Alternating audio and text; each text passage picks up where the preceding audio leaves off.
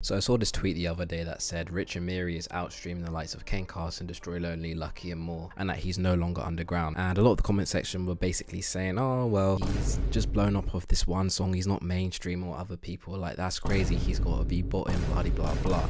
And so there's obviously this whole discussion right now is kind of Rich Amiri, has he breached into the mainstream? Is he now considered a mainstream artist? When it comes to like rappers and hip hop artists, there's always this discussion because it's such a numbers game now, whether it's Spotify monthly listeners or first week sales, and we're always trying to box artists into mainstream or underground. But I'm gonna be honest, I think an artist's career is always broken down into 3 steps. I don't think it's just as simple as you're either underground or mainstream. I think there's actually 3 main pivotal points that each rapper will go through, and I think Rich Amiri is definitely at that one, like in between stages 2 and 3, which we're gonna go through in a bit. But he's definitely now breaking into the mainstream with this. First of all, this whole Rich Amiri situation, I mean, I was a fan of his last album. If you haven't checked it out, go check it out. It's got some slappers on there, some good tunes on there. Obviously this one song has boosted his monthly listeners like crazy on Spotify. Like it should go without saying that he's obviously inflated right now. I don't think he's bought in. We're also forgetting how Ice Spice went from like crazy numbers after Munch dropped, but he's obviously inflated right now. This is kind of the bad thing about when all these pages give these artists attention, and by just saying, oh, they're mainstream now, they're this, they're that, is because it sets up the narrative for once this inevitable fall off in numbers happens, that they're instantly falling off. Oh, it was just a one-hit wonder, when it's really, it's just going viral. Like that's just part of the game. Like something goes viral, numbers shoot up. That's just how it's gonna be. Let's look at the steps of like rappers' trajectory and career stuff. So I would definitely say the first step is stage 1, being underground to an unknown artist. Now if we're talking Spotify numbers, anything between 0 and like early hundreds of thousands I think could be considered underground. Like from 0 to like 300,000 to 400,000 can technically be considered underground. You know, it has to be niche. They have to be a niche artist. They probably won't really be the main act on a tour. They probably open up for someone if they do play it in front of a crowd. That is how I would describe underground. Sometimes mainstream outlets will use the term up and coming instead of underground, because I guess, I don't know, it's just weird. But underground and up and coming are generally interchangeable when it comes to this kind of talk. When we're talking about watching an artist go from underground all the way to mainstream as well, I think there's only one rapper that we in the last few years we can really use as an example, and that's Yeat. I will come back to him in a bit, but I feel like just putting it out there, Yeat is probably one of the clearest examples of an artist that has gone from underground to mainstream within the last three years. And I also think he proves how not easy and common it is. Like you'll get a Yeat every few years that will actually do the full journey, but not every rapper is really capable of doing it, and that's fine. You know, like people shame like artists for numbers and stuff, but remember, like music's a tough industry. So yeah, stage 2 is what I like to describe as becoming an established artist.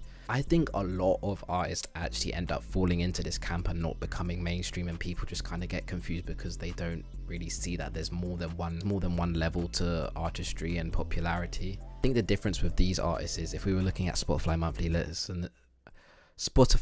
listeners, they're gonna be at like the 500k to even in the couple of millions range. Like there's gonna be established artists that like have 500k, 1 mil, 2 mil, 3 mil. We're looking at numbers wise, that is a clear identifier. And if they have like millions or hundreds of thousands of streams on all their songs, it's like, okay, this is a sizable audience. Now just because we live in a day and age where things can blow the fuck up, like they can get big numbers. So when people see like you only have like hundreds of thousands of streams or couple mil of streams on some, I think now we're getting numb to the idea that's still quite a lot. Have you ever been in a place where, have you ever been in a room with tens of thousands of people or thousands of people? Go to an artist concert that is considered established, and when they fill up a room, and you'll realize, oh yeah, these millions of streams are actually a lot, because that's a lot of listens, that's a lot of people. Just 10 years ago, we used to have the XXL freshman list, which I think was the clear identifier of these established artists that were going to break into the mainstream. Like, you look at the XXL list from years ago and you have names that are like these big names now: Kendrick, J. Cole, Travis Scott. These were all XXL freshmen. But as years have gone on and like hip hop has expanded and it's like such a broad genre, look at the 2023 freshman list. Everyone's reaction was almost the same. Everyone was like, I don't know anyone, or I know like 3 people. And guaranteed that every person that reacted to that list that knew someone, everyone knew someone different from that list. That's because everyone's just tapped into like different sections of hip hop now. It's not this one big community anymore that I guess XXL can look at and go, okay, these are the definitive voices, because there's just so many voices. Back when we had the XXL list and it was more of a collective class, you would see these established artists. A lot of them would break into the mainstream, or a lot of them would become, you know, like established. I think a good example of that is the artist Amiri, who was in the 2018 one. Some of you watching this may obviously know who Amiri is. Some of you might not. But if I play 2 seconds of this song, or this song, maybe you would go, oh, okay, I know who that is. And if you're still watching it and you have no idea who it is, then that's fair enough. He's not exactly a mainstream artist. He does respectable numbers and has 8 million monthly listeners, but I wouldn't exactly class him as mainstream.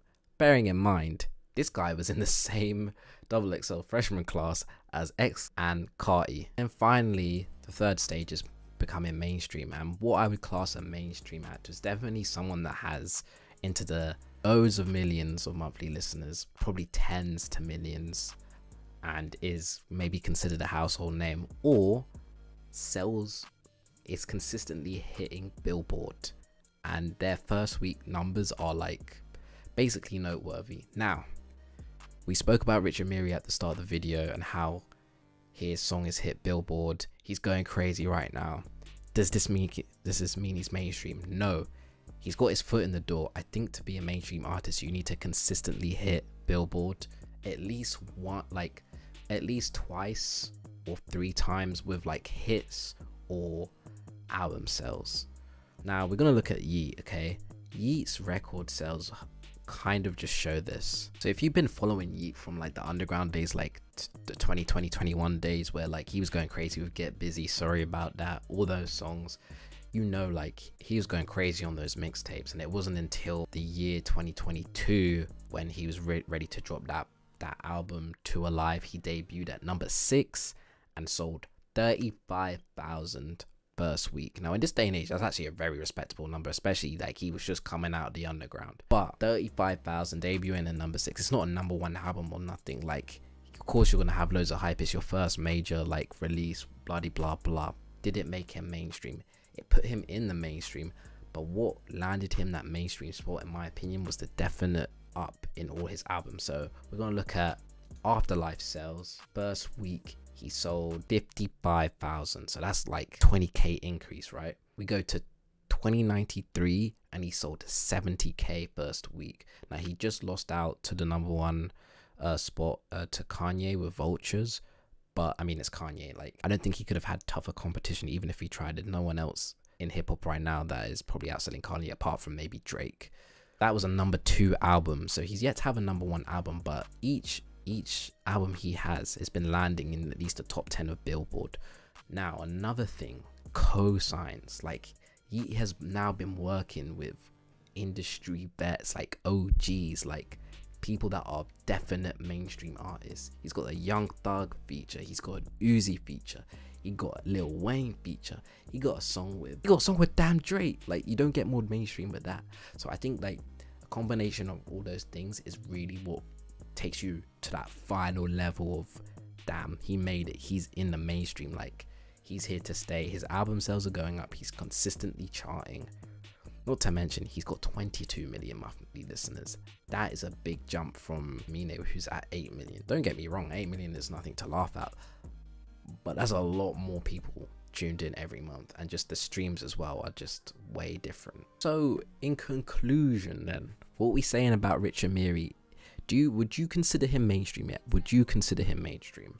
For me, I would say this, it's not about if he's mainstream right now off this one song, it's about what he does next. It's about what he does next and what he does throughout the year. If he's got another album on the way, or he's got more hits on the way, and he's consistently dropping bangers this year and he keeps on charting, then he's gonna become mainstream. Like, getting your foot in the door through a viral TikTok song or just getting a random song blow up isn't shameful. I mean, it's just how the game works these days. So we need to see if he has the potential to become mainstream. That One Cool song, it was catchy, you know. I think his last album, he definitely had more like a future trappy Atlanta sound vibe going with him. So he's definitely got mainstream appeal, and he's got songs with Tekka as well. Like, he's had some good collabs, but it's what he does after this that will prove if he's mainstream. And if he doesn't land on Billboard, or doesn't like consistently do the things to actually make him mainstream, he'll definitely stay at that established level, which is fine. It will just be another case to show that, hey, becoming a mainstream artist is not easy. It's not easy. But that's about going to wrap it up, guys. What do you think about this whole thing about like the stages of rappers' careers and where they are in the industry? Let me know if you think Rich Amiri is going to blow up even more this year. Is he botting? Is he legit? I don't know. Let me know. Anyway, peace out.